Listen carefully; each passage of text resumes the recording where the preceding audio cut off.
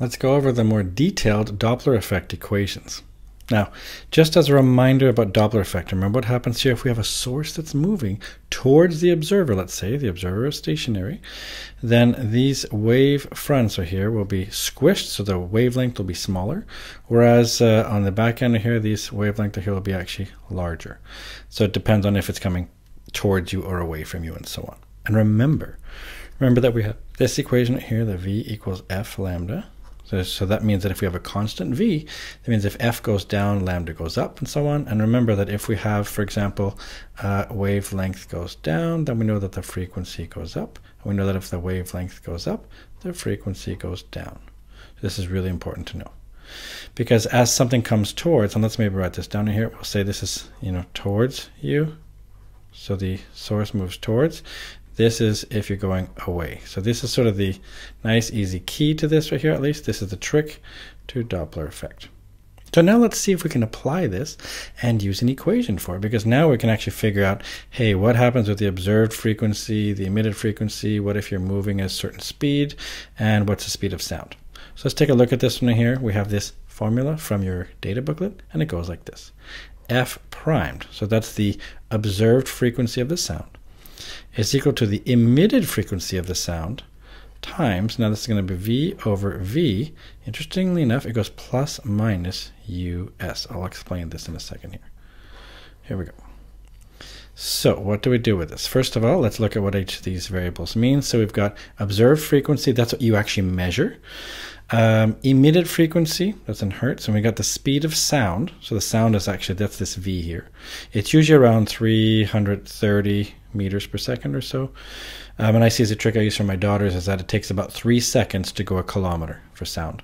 So like when they're scared, if there's like a lightning storm, for example, I get them to try to concentrate on that. So when you see the flash of light, just count 3 seconds. So 1, 2, 3, that's 1 kilometer. So then 1, 2, 3, that's 2 kilometers, and so on. That's a nice, easy way.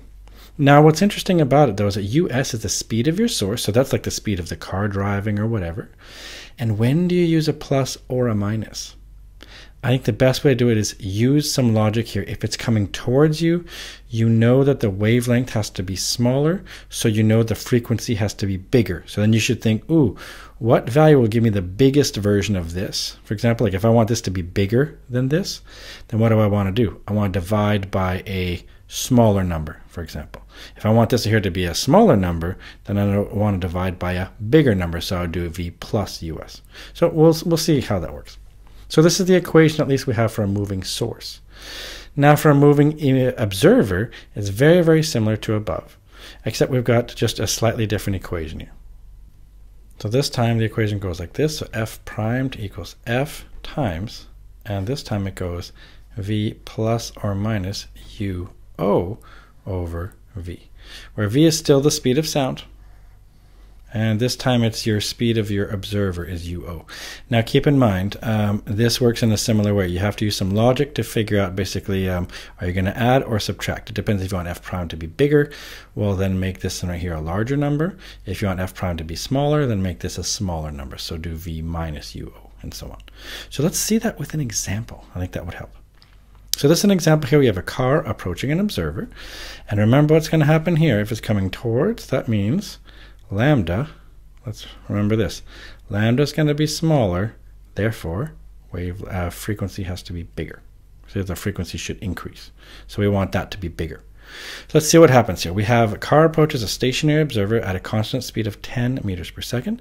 Speed of sound in air is 330. Right away, without anything else, I can already start thinking about, hey, observer speed, stationary observer, we have a moving car. So we'll say it's a moving source. So we'll say US, I know then equals 10 meters per second.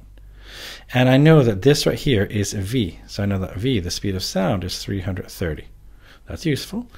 And the observer measures a frequency. What's that we just found? Measured frequency is actually F primed. So I know that that's 450 hertz.